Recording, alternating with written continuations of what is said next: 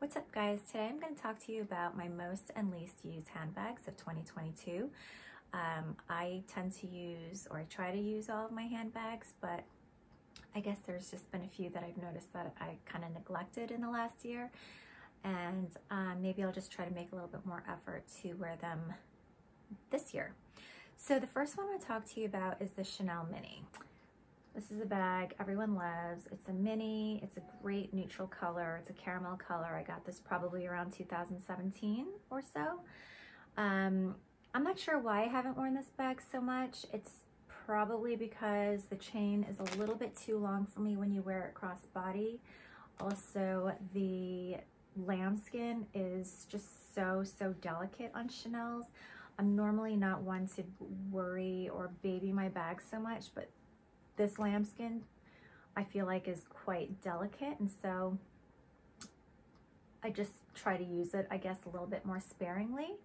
I think that it's a little too small to fit everything. I have to think a little bit more about what to pack with me, and so that's probably why I prefer other bags over this one usually. So this one got a little bit neglected. I do love this though. I'll never sell it or part with it. It's just such a great bag and just goes with everything. It's just, I need to give it a little bit more love this year.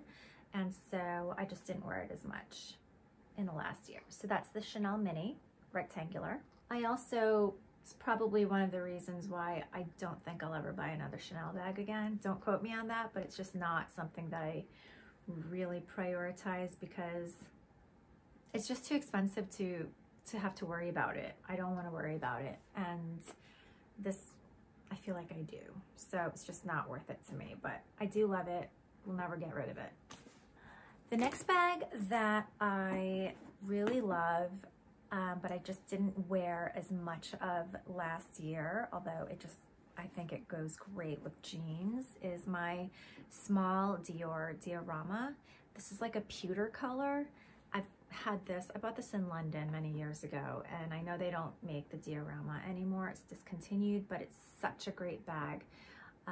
It just, because of the color, it goes with silver, it goes with gold hardware, and it's pretty easy to wear. My problem with this is that it's deceivingly small. The sides go in so much that you really lose a lot of space on the inside.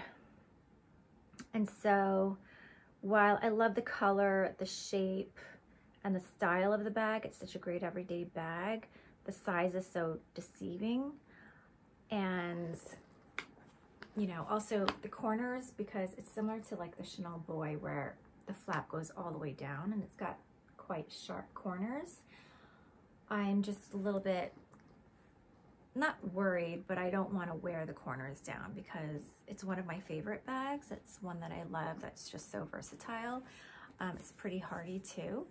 And so this probably didn't get as much love as I would have hoped last year, but I do love this bag. Again, never going to get rid of this one.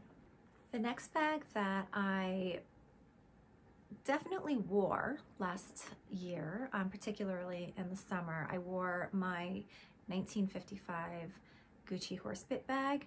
I love this bag. It's so versatile. It's white, but it's a very hardy, don't know if you can tell, but it's a hardy and grainy leather. So I'm not too worried about color transfer. And you know, I tend to wear lighter colors in the summer anyway. This is such a great size bag. This is, I believe, the mini. And I love how understated it is. It's not logo heavy. It does fit quite a bit. It's a bit deceiving for a small bag. This is so versatile because it comes with two straps. This comes with the green and red guitar strap, which makes it super casual and cool. But it also comes with a matching white leather strap.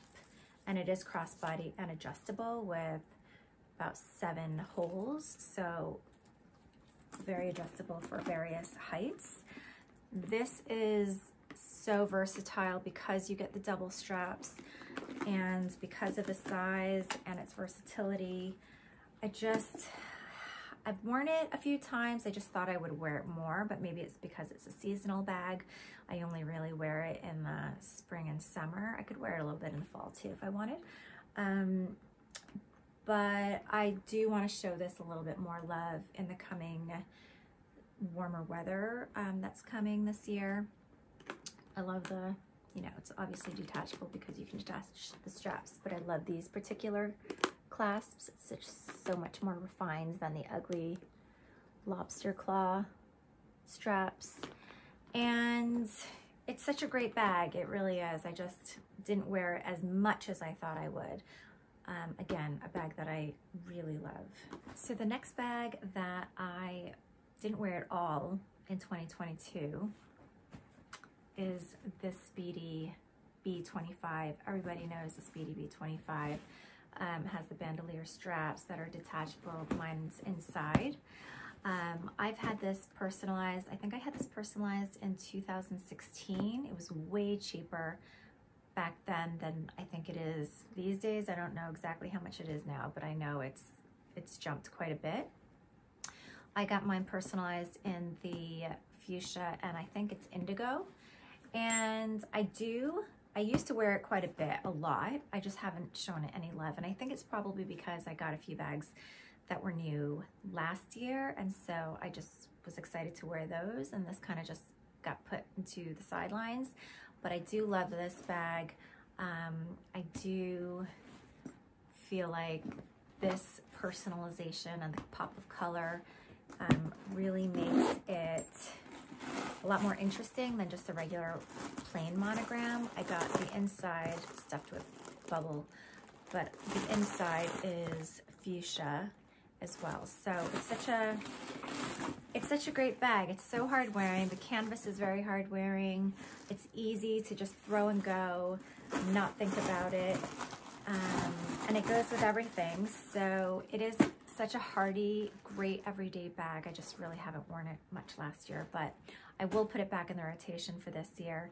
And it's a great year-round bag, so I can't fault it. So that's everything for my least used handbags. As far as my most used handbags go, let's get to that next. So to end the video on a positive note, I will show you the most used handbags of 2022.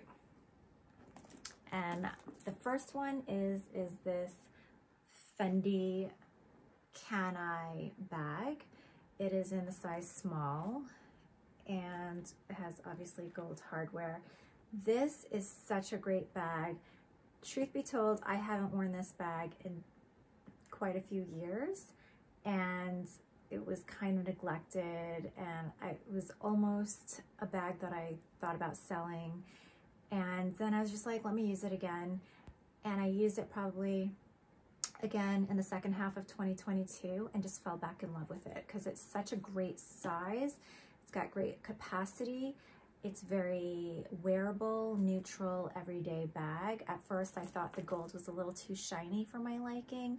I had wished that it was a little bit more antique gold, but actually it doesn't bother me as much as I thought. And this is probably my most used bag of 2022 because just the versatility, the ease, the size, and I don't know why I thought of ever selling you. I'm so sorry. It's such a great one and it's underrated. And I don't think it's one of their most popular bags, but I do love this one so much because it's not just regular black. It's got something a little bit more to it. I know it's a little bit logo heavy, but I don't think Fendi is like one of those bags that like everyone just dies over, you know, in real life. Maybe on the internet they do, but I do love this one. And speaking of Fendi, the other one that I really love, and I did a video on this being easiest everyday bag, is the Fendi Baguette. Now, this one is in the light pink with gold hardware in the size medium. And this is such a wearable bag. I talked about the Chanel Mini being a little bit too delicate, being lambskin. This is called a Napa leather, which is a type of lambskin, but it is a completely different type of lambskin because it's so much hardier, so much more hard wearing. I don't worry about, you know, scratching this leather at all. It's kind of like, sounds gross and weird, but it's kind of like human skin. It kind of like wrinkles the way, human skin would wrinkle, but then it like pops back out. So it's kind of like moisturized human skin. I know that sounds really disgusting and weird, but this is such a great, hardy, everyday, hard-wearing bag. I know it's got logos on it, but I feel like it's really discreet, if that makes sense. It's not that in your face and a little bit more subdued. Has such great capacity. It's got a crossbody strap. You know, it's a bit shorter than your classic crossbody, but I can still wear it crossbody on my 5'2" frame, and shoulder, hand carry, very versatile, matches everything. I think this shade of pink is a quite neutral color of pink and goes with most of my wardrobe. So this is just a great everyday bag. So go and check out that video if you haven't, and it goes into more detail. So the third handbag that is a great bag that I used a lot of in 2022 was definitely my Chanel 19. I love this bag so much. This is in a size small. It is, again, also lambskin. See, I'm not scared of lambskin, but that other mini I am a little bit more wary of. This is a lambskin, but it's just so much more hard wearing. I don't worry about this at all. And it's just a throw and go, such great capacity. It's got a crossbody strap, shoulder strap, hand carry, super versatile. Love this color in green. It's just, my color has always been green. So this to me is very neutral, even though it is a pop of color and kind of a vibrant color. And this is where I put my phone. And so it's just so usable, so great, and so one of my most used bags in 2022. So that kind of sums it up in terms of my most and least used bags of 2022. Hopefully that helps you if you ever decided to get any of these bags. If you enjoy this video, please check out some of my other videos. I do a lot of styling videos and handbag videos. So check out my playlist, and I'll see you next time. Thanks, bye.